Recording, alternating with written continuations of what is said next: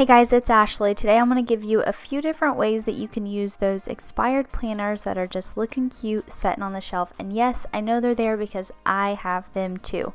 So we're going to go ahead and dive into this. The first way you can use expired planners is by creating some mock spreads. So let's say there's a spread you're wanting to try, you're not for sure if you're going to like it or not. Using those expired planners is a great way to practice to see if it's something you're gonna like. Now the next way that you can use expired planners, let's say that you want to try mild liners. I've done a few spreads before just using mild liners, and this is how I practice those spreads to see, is this a good layout, is this functional, and to kind of see what I could use. Like let's say you do the boxes at the top. Well, what are the boxes going to be for? What are the lines going to be for? If you create check boxes, what am I gonna, like what's this section going to be for? You could create a gratitude section down at the bottom. Using different colors, kind of seeing what works, what doesn't work, and if this spread is actually going to work for you and be functional for you to plan in. Now here's another thing that I love to do with expired planners is trying out different materials in my planner. So for example, here I'm using acrylic paint and I created this fun little pumpkin stencil, and I wanted to see how this is going to look. Is it going to bleed through a lot? Are the pages going to get super wrinkly? And so I love practicing this way.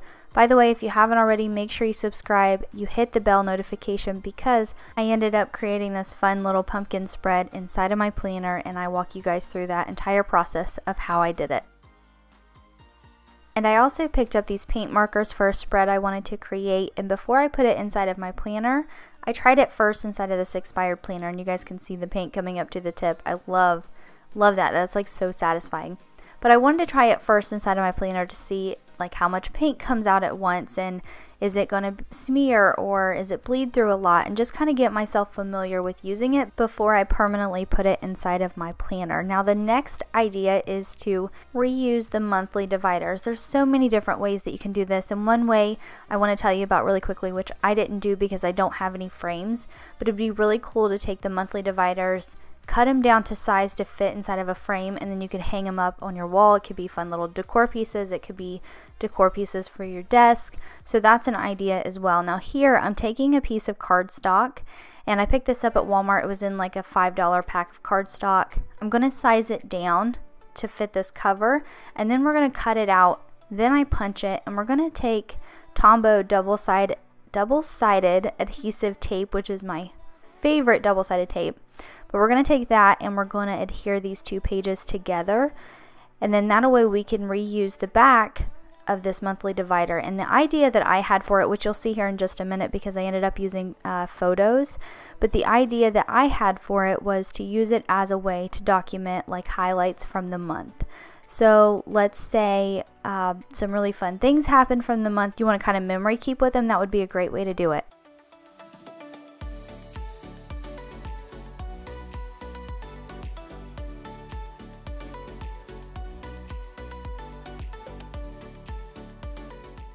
Here's where I'm using the Tombow double-sided adhesive tape, and I didn't realize I was completely out of frame for this one, so I do apologize.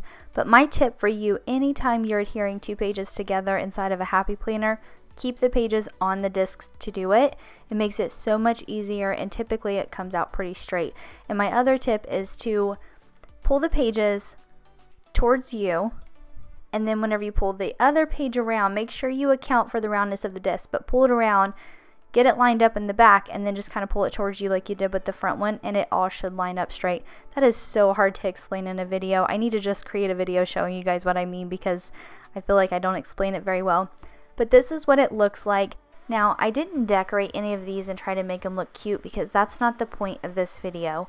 I can definitely create a video for you guys showing you different ways that you can decorate them and kind of memory keep or anything like that, or any ideas that you have for these pages. If you guys let me know what those ideas are, I can try to come up with some ways to decorate them just to give you some more ideas in that area. The whole point of this video was just to give you different ways that you can use the expired planners when it comes to decorating them.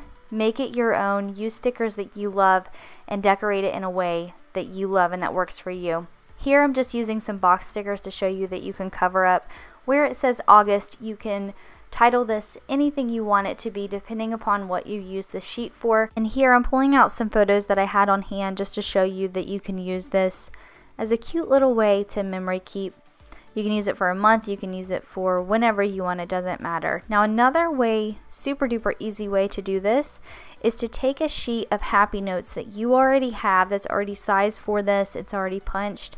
Use the Tombow double-sided adhesive tape, adhere those 2 pages together just like we did before, and then you can use this sheet whether you have lined paper, you have dot grid, you have the blank pages that they have now.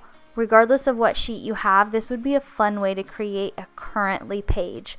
So different fun little things that are going on for the month. Now I know that every happy planner already has a currently page, but sometimes it's nice to just change things up. And this was just an idea that I had that you could practice this if you wanted to, or create your own little currently page in a way that works for you. I just keep writing down random things just to kind of show you guys different ways that you can do this. Making a currently page, you can put whatever you want on there. It doesn't have to be the same standard currently pages that we always have. So again, that's just another way that you can do this. Now another option is to take the monthly pages, and we're going to redate those. Now I don't fully redate all of these, but what I like to do to redate a planner is take whiteout, and I just cover up the month, the year, and then for each day I will cover up the day of the month, or the day of the week, sorry. And this is the easiest way for me, I think, to do it. But then you take stickers, which I don't do here. Again, that's not the point of this, and I also don't want to waste my number stickers. Sorry guys, I love you, but I'm a sticker hoarder, and there's a good reason for it. But I didn't fully end up redating this. You guys can totally take your stickers, redate this entire monthly spread. You can even cover it up in a way that you won't even see the whiteout. I know you can see it here, but I promise you, once you get stickers laid down, it's something that you really just don't even notice.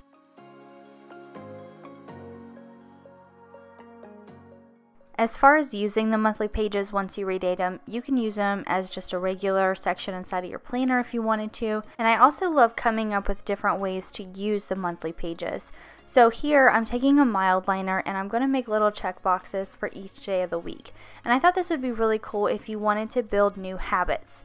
So let's say that there's 3 habits you want to build and you want to track your progress. This would be a cool little habit tracker. So for example, you could have one habit added the first week, add a second habit to it the second week, and then add the third habit the third week, and then the fourth week do all 3 habits together, and kind of build your habits like that. You could always just track one habit. It doesn't have to be 3. It could be, I mean, I don't recommend doing a ton of different habits and trying to build a bunch at once, but just tracking a few habits at once, and then that way you're building those, you're getting consistent with them, and then once you complete the habit for the day, you just check it off.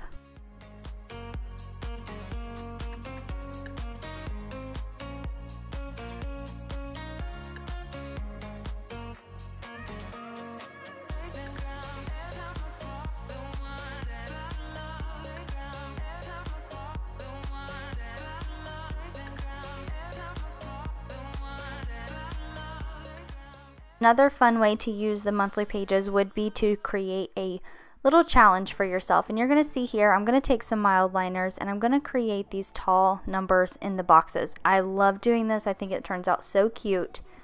But I like to number the boxes, and then what I'm going to do from there is come up with a challenge for the day that coordinates with that number. So for example, for day 1, I'm going to write down here in just a second, I'll write down 1 gallon of water. Day 2, I'm going to write down walk 2 miles. Day 3 says 3 things I'm grateful for. Day 4 is 4 squats. Day 5 is send 5 thank yous. Day 6 is 6 push-ups. You get the gist. It's just trying to find something that you can write down for each day that coordinates with that number. I thought that'd be a really fun challenge.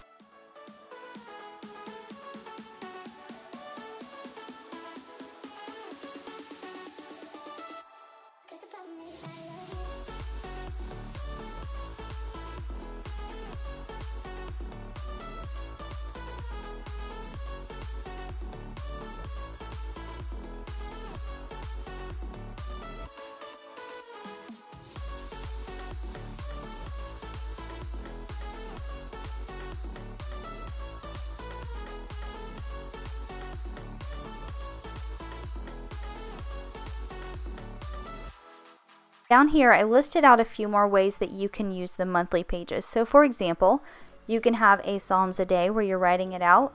You can do a quote of the day. For both of these, it's great to get like a Bible app to have the Psalms. You could do an app that sends you a motivational quote every day, and so you could write that down every day. You can do a Bible verse of the day, which also is great with an app, or with a Bible verse that maybe you're reading inside of a Bible study. You could do a gratitude challenge where you write out maybe 3 to 5 things you're grateful for.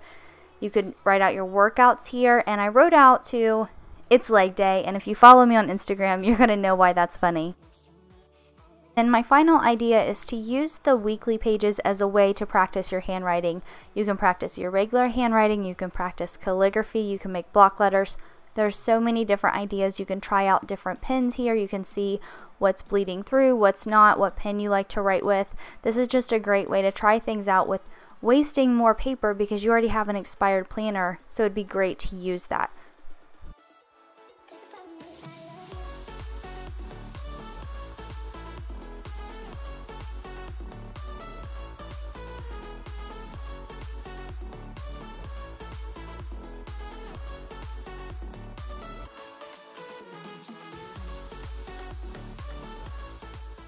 Right, there you have it. A few different ways to use expired planners. Now there are so many other ways that you guys can use expired planners.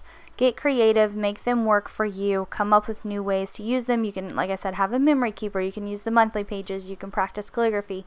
You can practice using different mediums in here.